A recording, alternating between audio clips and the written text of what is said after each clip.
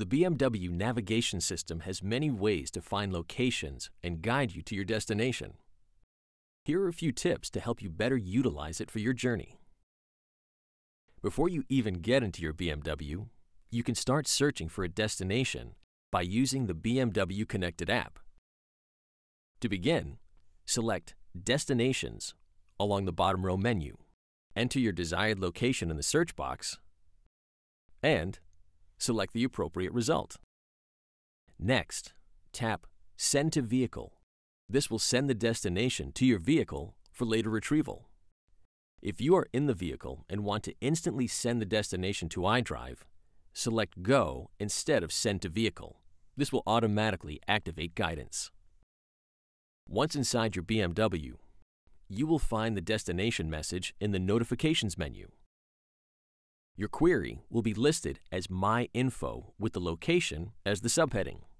Once selected, scroll to the address and press down on the iDrive controller to start guidance. If along the way you decide to make an additional stop, you can add an intermediate destination. To do so hands-free, press and release the voice command button and speak the location you wish to add. Find me a coffee shop.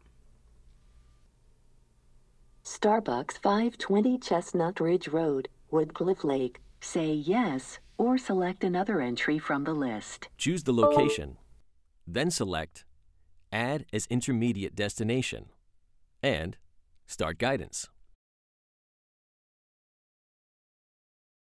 If you run into traffic and you have dynamic guidance turned on, the navigation system will actively search for the quickest route. If it finds a quicker route, you will be notified and given the option to change your route. The difference in time and distance is shown so that you can better make your decision. For directions back to where you parked, in the BMW Connected app, scroll down to Locate Vehicle. Next, select Walking Directions.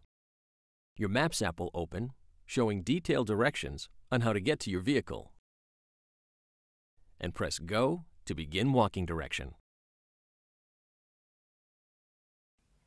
For more information about this topic or others, you can download our Genius app, call the BMW Genius hotline, or ask a BMW Genius at your nearest BMW center.